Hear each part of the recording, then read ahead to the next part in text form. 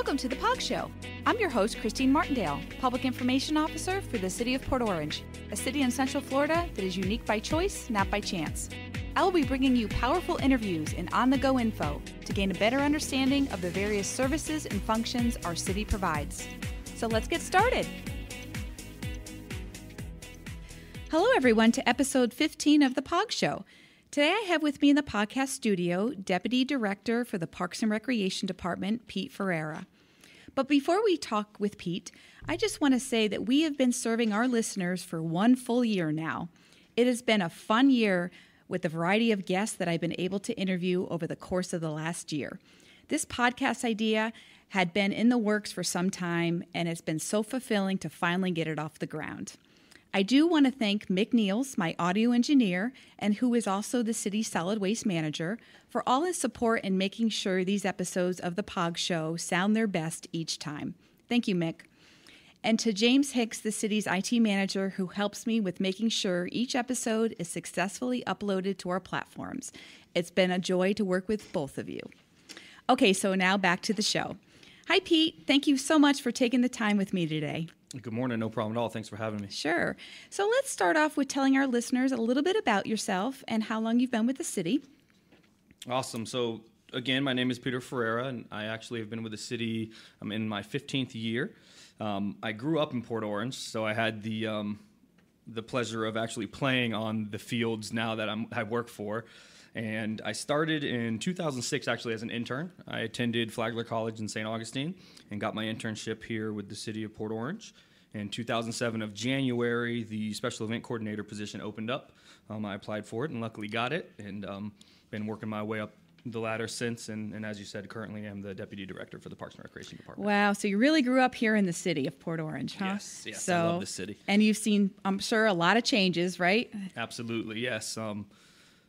I'm not, some of my coworkers are, a little bit older and they remember more dirt roads and things of that nature than I do. But yes, I have definitely seen the city grow immensely and love to be a part of it. Oh, I'm sure. And I don't know, have you seen, when you're heading west, you probably didn't see much, right? It was a lot of dirt roads back then. So Correct. Oh, gosh. So tell us a little bit about how your department is broken up. You got different departments, right? Sure, absolutely. So our department, we break up into 3 different units. We have our parks unit, which takes care of all the maintenance of our parks, our fields, and our facilities.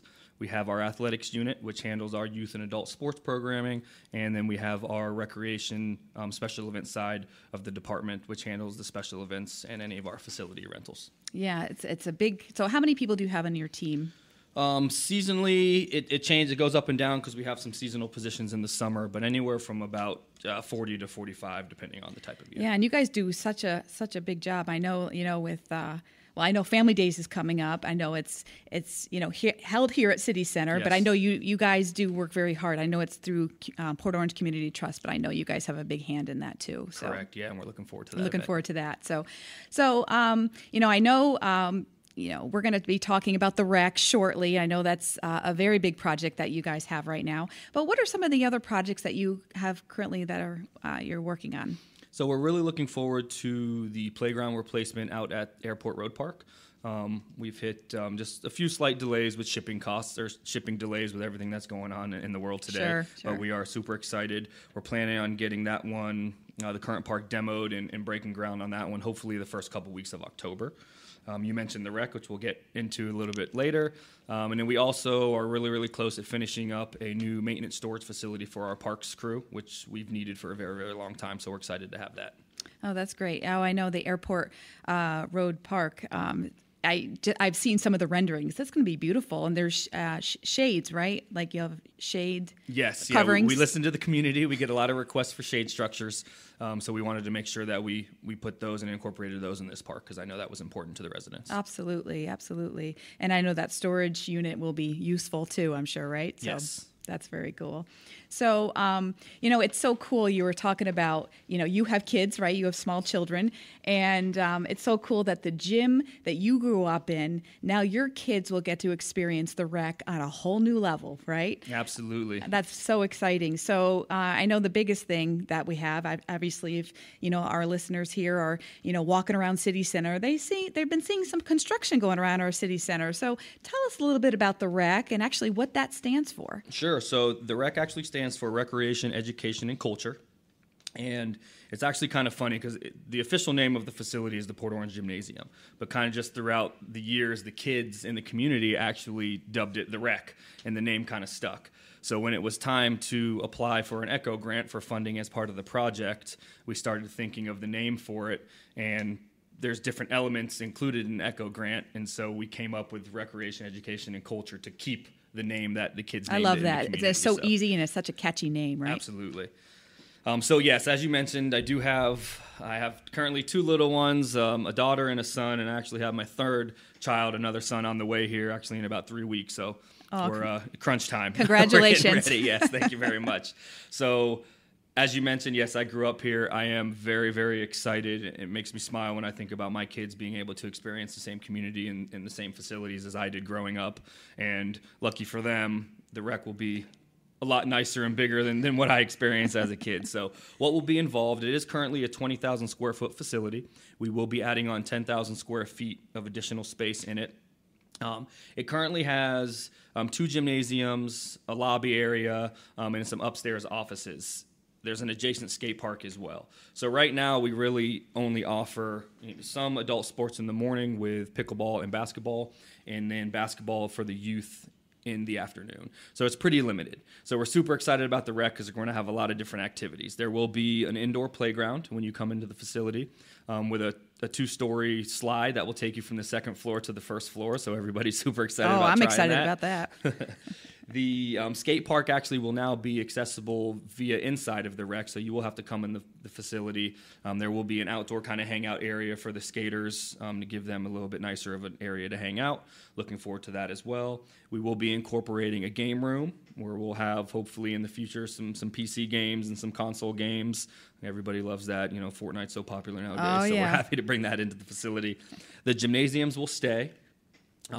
We will also have a bunch of breakout rooms, conference rooms for meetings, birthday parties, things of that nature.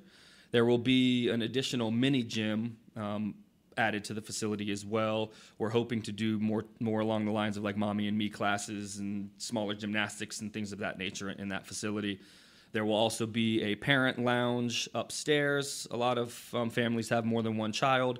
One's normally playing on court 1, one's playing on court 2. They're not able to watch them at the same time. So this parent lounge will actually give them the ability to watch multiple kids at the same time in different leagues. So super excited about that. Oh, very cool. And then, you could rent it out too, right? If you had a birthday party, or I'm sure there's rooms for rent out. Yes, absolutely. We're currently working on all of those packages. But if there's anybody out in the community that either hosts gymnastics classes or dance classes or any type of classes, and you're interested in potentially being an instructor, please reach out to us. And towards the end of this, I'll give out the contact information for all of that. Oh, absolutely. And I have to give a plug to your Facebook page. In fact, I've been sharing it to the Port Orange City Hall Facebook page. The demo has started. It started a few weeks back, and so every couple of weeks, they've been your team has been just posting little snippets, little videos of some of the construction. So we're excited to kind of show the community that as well, too. So that's great. For sure. And just so everybody knows, we will post an update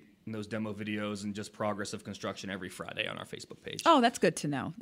So for our listeners, you can go to, the Port Orange Parks and Recreation Facebook page, of course, our Port Orange City Hall that I'll be sharing too. And so that's a way for citizens to really get involved. And again, listeners, if you're walking around City Center right there, there's a big rendering. There's a big sign. I think it's a ECHO grant sign, but I think it's a picture of what it will look like. And it'll look really, really good.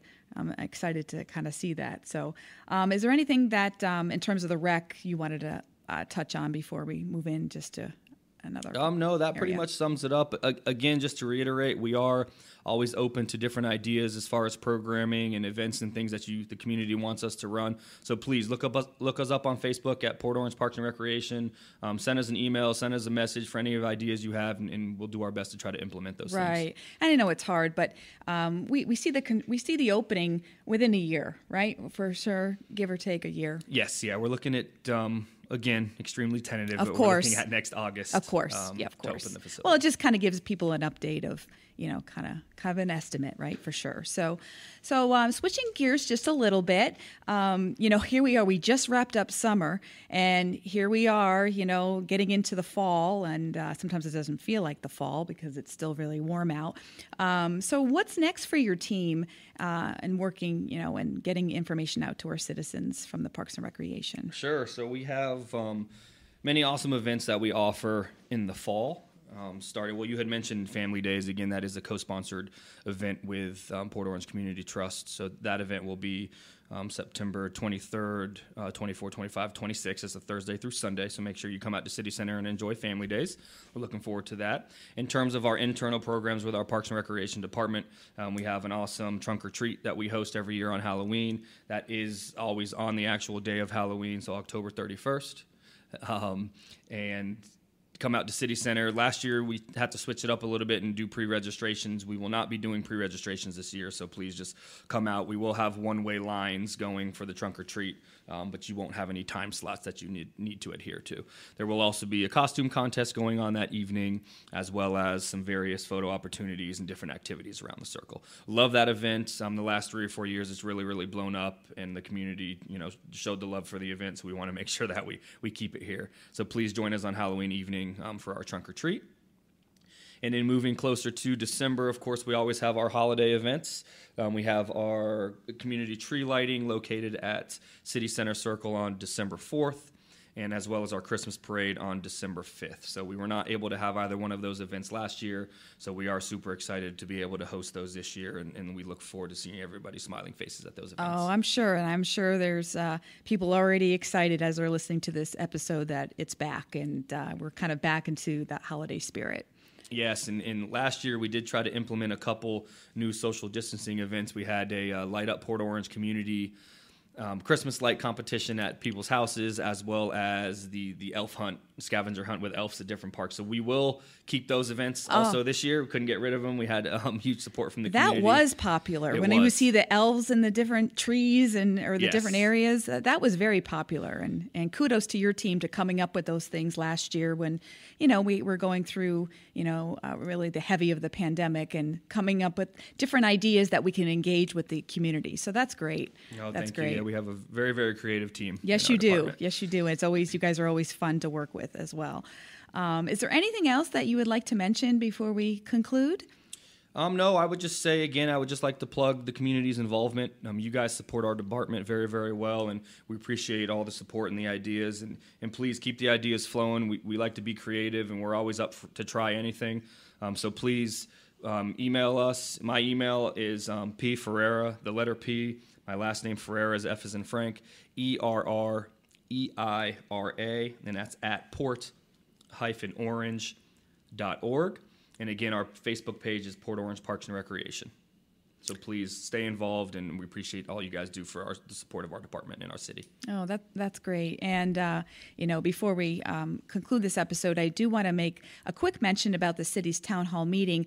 We didn't host it on August 19th as originally scheduled due to the rise in COVID-19 cases, but please stay tuned to our social media platforms about when the new date will be. Again, this will provide, our residents an opportunity to ask questions to our city council members about, what is happening in our city. And this will also provide you an opportunity to ask more questions about the rec. I know we'll, always have, information and, of course, your team there. So, Pete, I really appreciate your time to provide us a little bit more insight about your Parks and Recreation Department and, of course, yourself and, what we have to look forward to in the near future. A lot's happening. Thank you very much for having me, and again, congratulations on your 1 year anniversary of the podcast. Thank you. It takes a team. It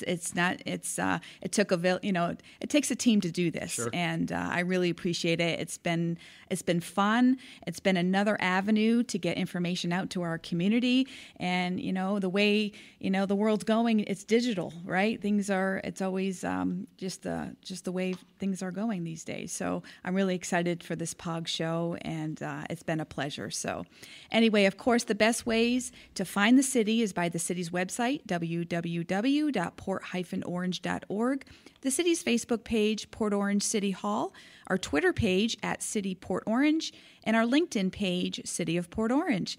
This podcast, The POG Show, can be found on iTunes, Spotify, and iHeartRadio. Well, this wraps up episode 15 of The POG Show. Until next time. Thank you so much for spending time with me today on The POG Show. We've only just begun, and with you sharing, subscribing, and leaving a 5-star review for this podcast is really going to help launch us to the next level together.